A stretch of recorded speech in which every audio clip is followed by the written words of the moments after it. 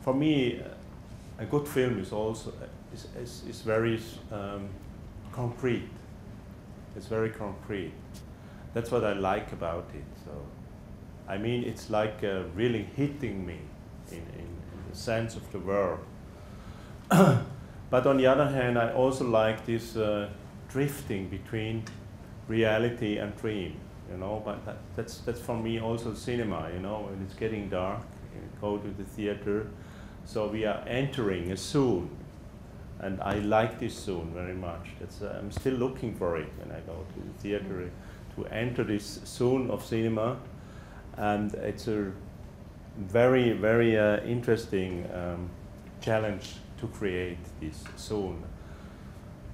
I mean, I can show later on, if you want to, some other clips from other films, if you want to compare earlier films.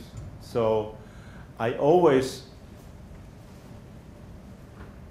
try to switch between levels also within the film, not just the object. So to compare things, to working with associations.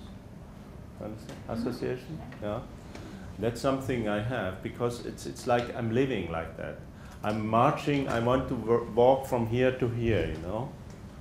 But while walking there, I see something there, you know, and then I go there. So if I'm really stubborn, I'm very effective.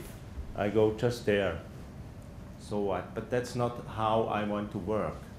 I want to be influenced by what? I want to be very open and react on everything that happens without really losing the track, but as much taking what's happening left and right of the road. So that's the most exciting way to walk around, to drive with a car or whatever.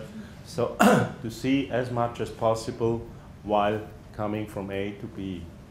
So that's what I try to create in a film.